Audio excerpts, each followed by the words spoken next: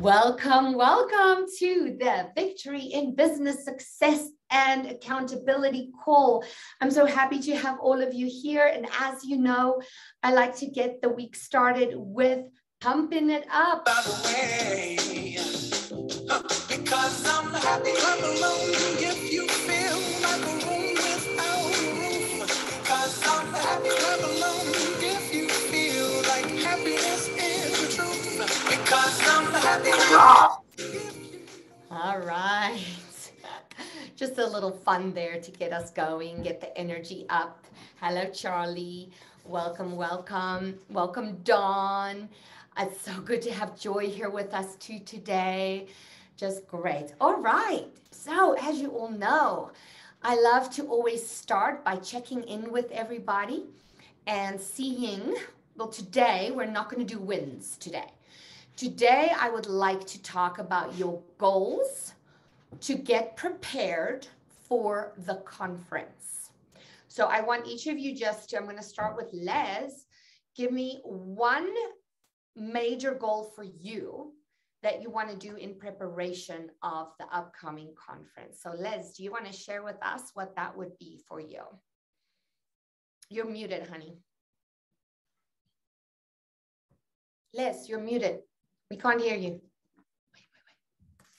We can't hear you, sorry. Could you guys hear me? I had my sound turned down, sorry.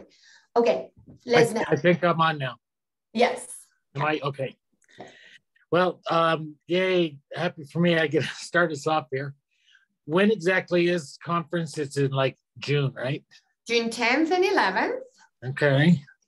So by then, the goal is to make sure that, and I'm working on that right now, but within my Optimum 365 program, there's a lot of affiliates and associates that I could work with to provide leads and networking with each other, because I know they're going to have services and products that I would highly recommend. So I want to be in a position where I can really start seeking those kind of people out and building an associates and affiliate networking opportunities come the conference.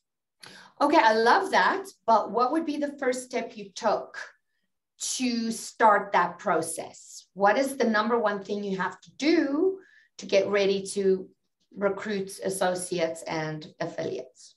Finish my catalog. Okay, good. So that is number one goal for you.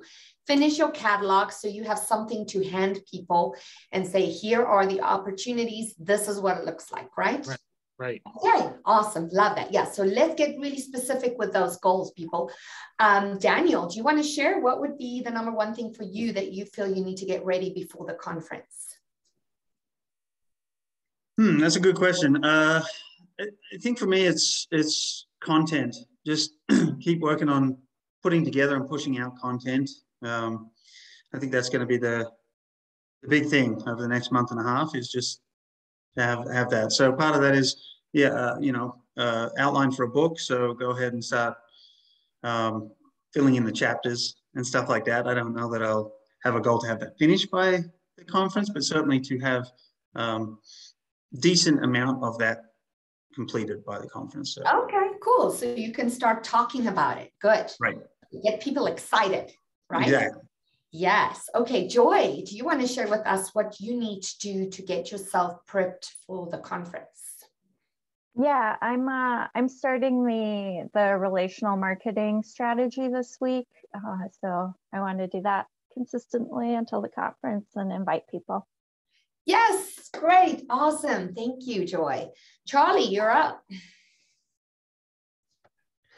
I would say, I guess keep developing content.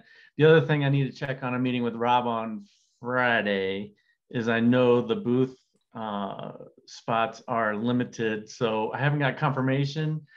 So I need to do the whole banner thing and some handouts, I guess, too. Yes, right. Yeah. And remember, if you guys need your banners, well, Don actually has a good contact too, but Tommy is our man and he gives us some great prices, and he's fast and his service is good.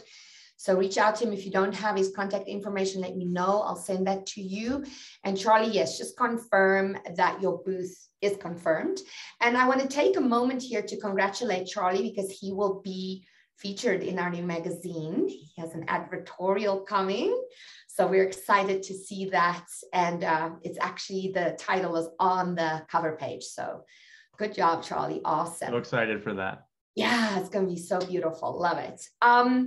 Mythica, do you want to share what you need to do for the conference to get yourself prepped, your number one goal?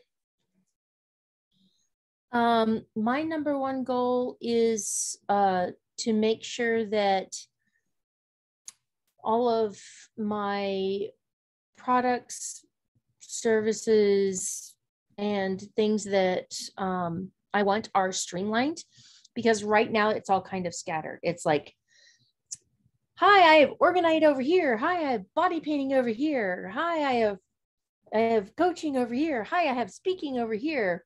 And all of these things are in separate boxes. And so my job before the conference is to have something that makes sense, that streamlines all of them under the neon.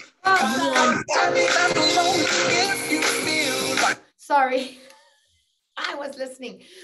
I was just so that basically everything is under the Neon Buddha brand, but it's done in such a way that makes sense.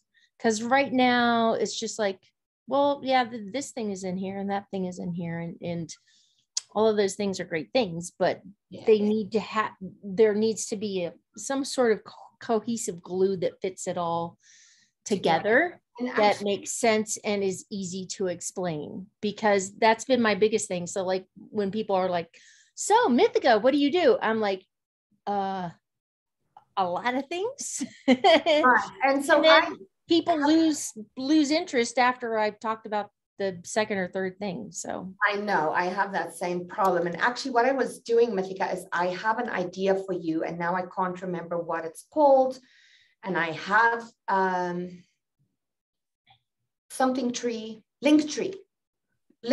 Do you know about Linktree? No. Okay. So Linktree is a service, it's free, where you can go and you list all your services under the Linktree, and it gives you a QR code where people can just scan the QR code, and then each link is linked to your separate services. So you need to have it, of course, laid out so that you can link those links to where you want them to go, but you can structure your Linktree maybe from your high ticket offer all the way down to your lowest, or just whatever makes sense along the way. Is everyone here familiar with Linktree? If you've never seen it, go check it out. It's actually pretty neat. It's just a way to kind of bring everything that you do together, and people can find it all in one easy place. Cool. Thank you. Awesome. You're welcome. That's why I was trying to look it up, because I couldn't remember what it was. And then I hit play. Awesome. Fantastic. Thank you, Mythica. Wonderful. Dawn, hello, my lovely. Hello. Baby girl, you want to share with us what's your number one goal for getting yourself ready for the conference? Honestly, the only thing I need to do before conference is get myself to Texas. That's really the only thing. I've not had any time at all to prepare for conference. So I know it's an excuse, but time has been very limited and we've been busy working on the retreat and stuff. So yes, you're going to have to give me a pass on this one, Vanessa.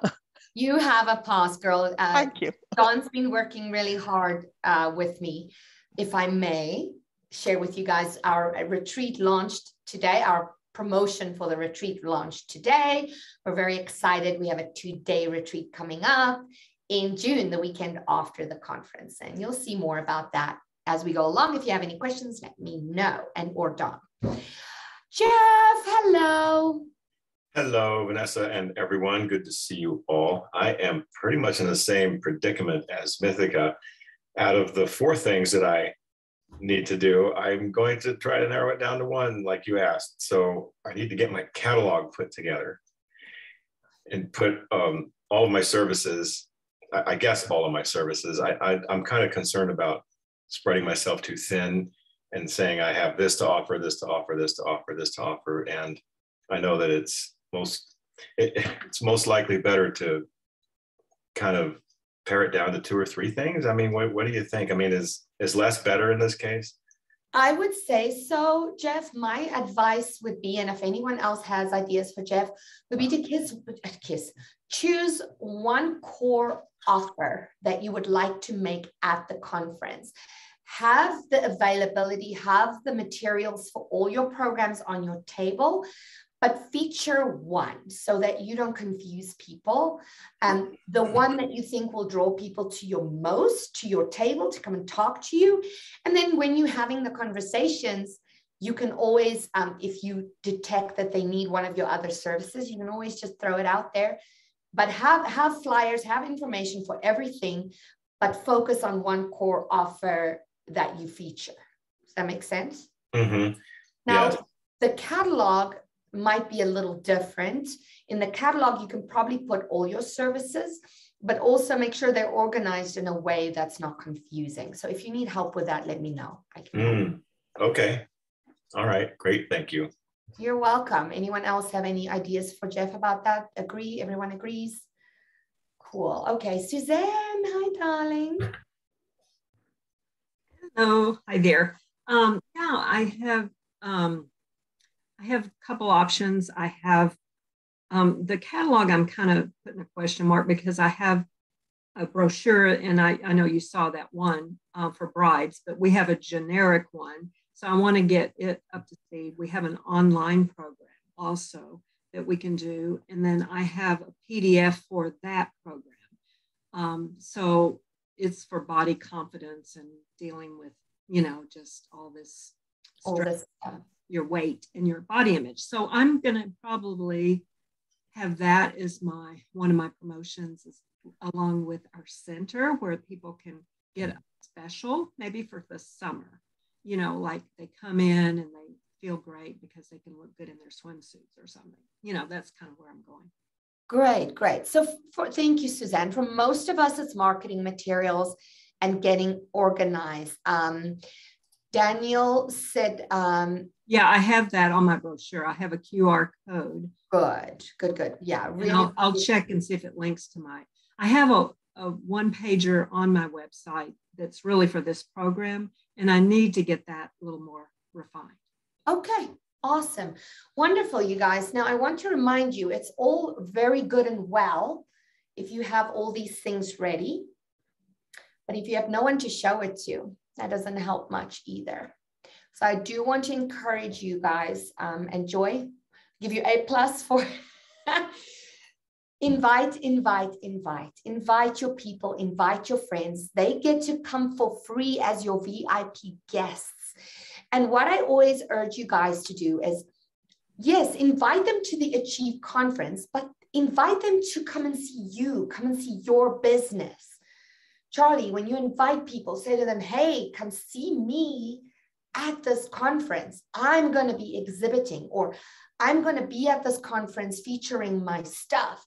Our goal with the conference is not just to grow Achieve, but to give you a larger platform, to give you more credibility for your community, your prospects, your people. So they can see, oh my gosh, look, you're huge. You're part of this big thing.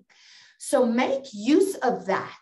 Tell your people to come and see you. And in the process, they get to see everyone else and what Achieve is about and, right? So really, really use the conference as a platform to promote yourself and your business. And so this is actually a great little segue into what I want to talk about today.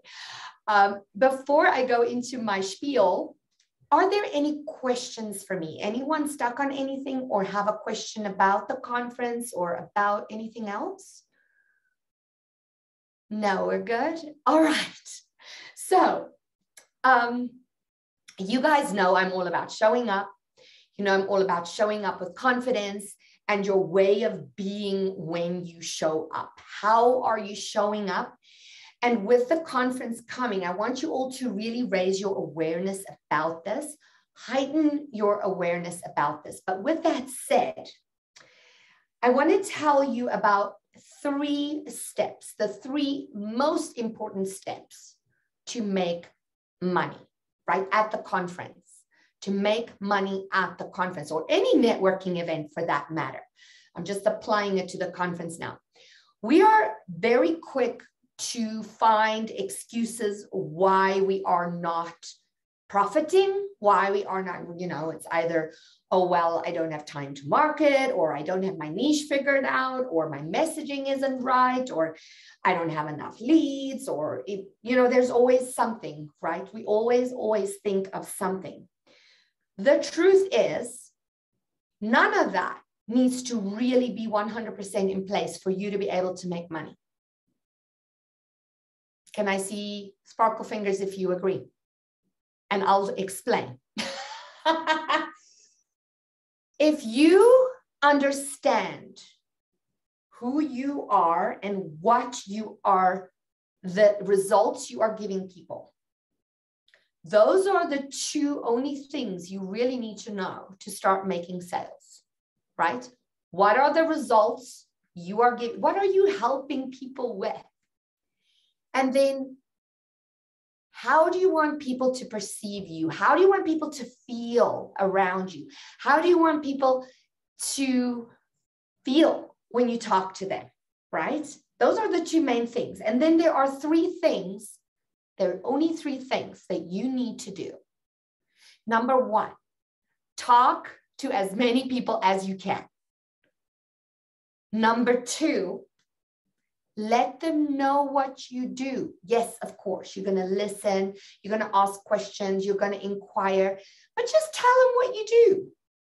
And number 3, if the opportunity presents itself, let them know how you can help them, right? So those 3 things, talk to as many people as you can, tell them what you do, and then if the opportunity presents itself, tell them how you can help them. Make an offer. Okay, if we don't make offers, no one's got anything to sign up for, right? If they don't know you have something to offer, they're not going to buy. So you have to offer, of course. Guys, the main concern is always being salesy, right? Sounding like I just want to push my stuff. Here's the deal. If you are you, and you believe in your product/service, and you are not attached to the outcome, there is no way you're going to come across salesy or pushy, right? Being attached to making that sale, being attached to finding new clients, being attached, if you are just having a conversation, and in the conversation, you talk about what you're passionate about. And then in that conversation, you tell people how you can help them. How are you being salesy? Because you know what? If you're okay with them walking away without buying from you, that is what you want. Now, how do we get to that mindset? Because I know some of us are sometimes a little desperate. The bills have got to get paid. The things have got to get bought. There are things we have to pay for. But the thing is, if you keep filling your pipeline with people, meaning talking to person after person after person, then there will definitely be someone or many people to engage in what you do. And yes, you're going to talk to a lot of people who are not your ideal client or your ideal prospect, but that's the point. The point is that we're not out there looking for clients. We are out there attracting our ideal clients. Does that make sense? And in the attracting comes from your way of being. And our natural way of being is being giving. And when we give, we receive. So we don't really need all the processes and the niches and everything else if we talk to as many people as possible, and we come to the conversation with a giving spirit. Any thoughts about that? Anyone want to add something? I have one more analogy I want to share, but did that spark any thoughts for anybody or any questions? Yes, Daniel. So love that. Totally agree with you. The attachment to the outcome is such a big deal, you know, especially for small business owners, entrepreneurs, or whatever. It's always wondering, you know, depending on how we're showing up and what we need, right? And I think that's where we get stuck sometimes. You mentioned when the opportunity presents itself, making the offer. So I just was curious, like, to me, that's always, it's almost like, you remember that movie, What Do Women Want? You know, it's kind of like, what do business owners want, or how do I know that they're open to an offer? So I was just curious if you could expand a little bit on what you mean by if the opportunity presents, how a sign. Sure. So really, it's simple, Daniel. When you are in that conversation, I think it's really important that we, and you, those of you who show up at Leela's call frequently, you know, she always talks about visioning and about future costing. So in our conversation, we always want to open up dreams, desires. We want to ask people, what is it that they want? What is it that they feel they need? And if that need coincides with your service, that is your opportunity to make the offer. That is when you go, you know what? If you're open to it, I have just the thing that can help you with that, right? So there you're making the offer. You're saying, hey, you posed this desire to me, or this problem that you're facing, or this issue that you're facing, and I have the solution. And if you're open to it, I'd love to chat with you more about that. And then you can either talk about it right there and then if it feels right, or you can schedule another time to meet and say, hey, let's talk further because I think I know I can help you. And never say, I think I can help you. Always be very confident in what you have to offer. If you know you can help that person, tell them that. I know I can help you. Does that help? Yeah. Yeah, no, that's great. Okay, you're welcome. You're welcome. So the little analogy I want to bring to you is, you know, one of the mentors that I listened to, he mentioned this analogy and I really loved it because he said one of the biggest mistakes we make as entrepreneurs is we don't let people know exactly what we have to offer. Like we're very vague about what we have to offer. And he said, it's like when a stranger comes up to you in the street with a black box with just a sliver in it, and you say, stick your hand into this box and whatever you grab, you can keep. It's a stranger with a black box. You don't know what's in the box. Will you put your hand in there? Probably not. You'd probably be like, this is too weird. It could be a snake, it could be a spider, it could be who knows what, right? Gross.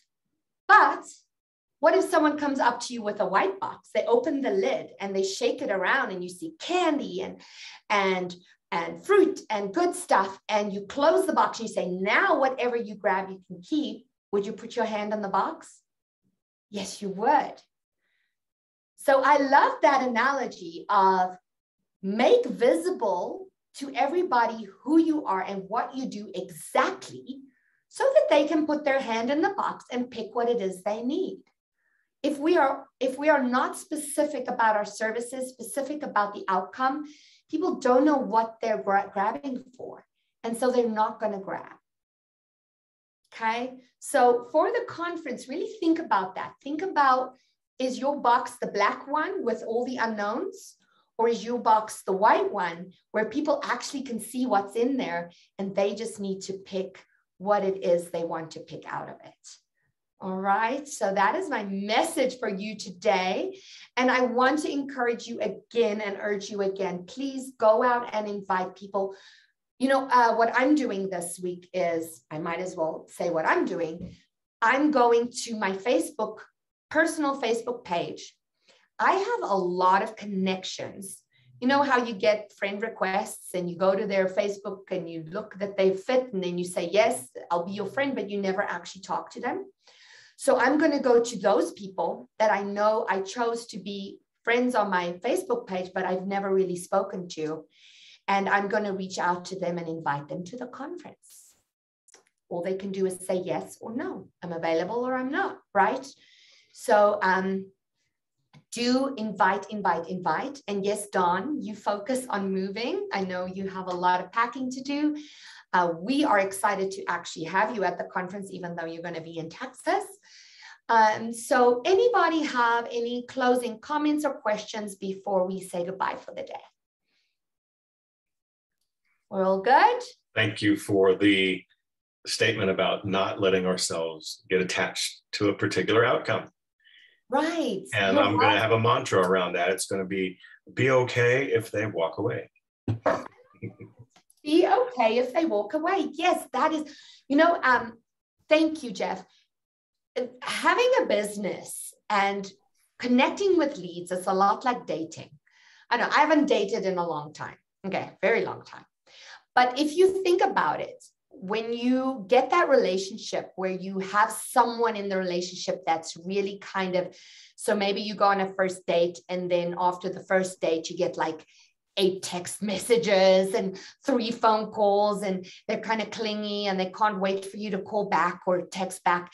What does that do to that relationship? Kind of pushes you away, right? So we need to think of our leads in the same way. Yes, do follow up. Don't be clingy. Be loving, be caring, be kind. If they don't respond or don't reciprocate, don't discard them. Put them on a list somewhere where they maybe get 1 message from you a month or an email from you a month until they tell you yes or no, right? But we don't want to be that creepy girlfriend or boyfriend that's kind of chasing, right? We just want to have that nice, loving, caring, giving rapport with our connections. And the ones that are attracted to what you have, they will come your way. And for some of them, the timing isn't right. They might come your way in a year or 2. And for others, you're not their thing. That's okay. All right. But the only time that becomes a problem is if you're only reaching out to 1 or 2 people and they're not buying, because then you need them to buy, right? So the more we connect, and COVID's pretty much over. We have the opportunity now to really connect with people again. Person to person is still the best. Make use of the conference.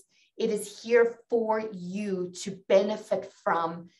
Just be you confidently, understand your services. And if you have to practice in front of the mirror, how to talk about who you are, or you need a sounding board, guys, I'm here. I can help you with that message. If you're not sure how to verbalize what it is you do or the outcome or the results you give, reach out to me. I'll help you with that. Okay. Awesome. Have a beautiful week. Invite. And write down that #1 goal that you said to me today. And by next week, Monday, we will review and see where you're at. Okay. Have a beautiful week. Love you all. Thanks for being here. Thank you, everyone. Have a great week. Bye. You too.